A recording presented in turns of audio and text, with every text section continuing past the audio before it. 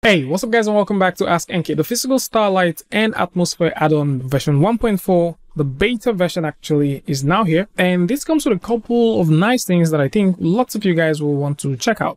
Now, one of the major updates is the cloud update. So if you go ahead and grab this, you'll be able to now add clouds easily in your scene. So how this one works is extremely easy. Now, for anyone who would like to come through and check this one out, there's going to be a link in the description that will bring you right here. Let's actually explore how this one works with Blender. So with Blender simply open right here, what you need to do is go over to Edit, go over to Preference, install the add-on, and then if you press N on your keyboard, you will notice that we have physical atmosphere right over here. So how this one works is as easy as turning this on, and automatically you would notice that you have something going on. Now, you probably wouldn't be able to see this here, so you have to switch over to Eevee, where you can see this in all of its glory. So at this point, you can use the azimuth to actually play with this. So if you wanted to go back and forth, you can use the azimuth to get that happening.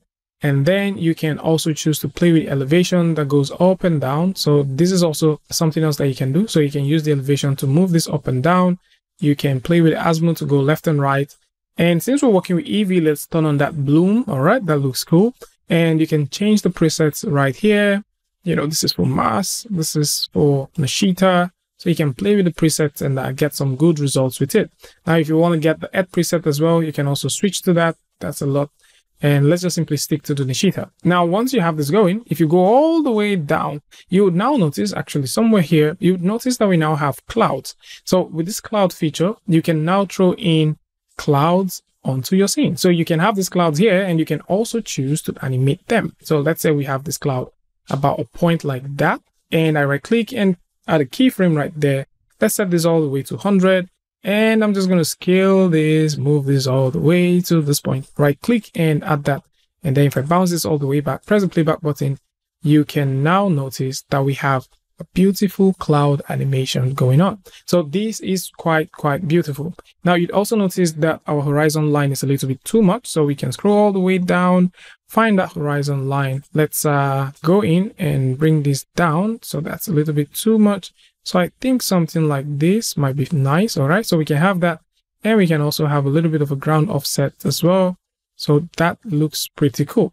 So this is for those who want to work with clouds directly with this add-on. It is very interesting to see that this add-on now comes with it. Now, we've already talked about a lot of other things that you can do with this, and it makes sense to see that the folks at the physical add-ons are actually working on them. So if you like to have some density, you can also have some density depending on what you want to create. You can also play with the intensity of the daylight, so you can also have that. And for those who like to also play with something like the angular diameter, depending on what you want, maybe you want to make something stylized, yes, you can. So you can actually increase this and then increase the intensity as well. So depending on what you want to make, this add-on is now here, and you can start making some impressive looking things with it.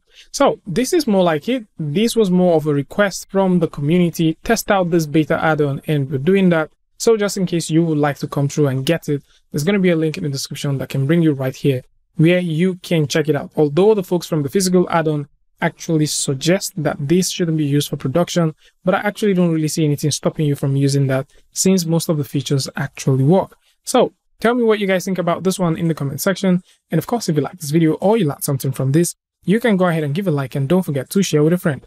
And if you're new here, it's going to be amazing for you to hit the subscribe button and also turn on notifications so that you don't miss the next video or the next update. And until I see you guys in the next one, peace.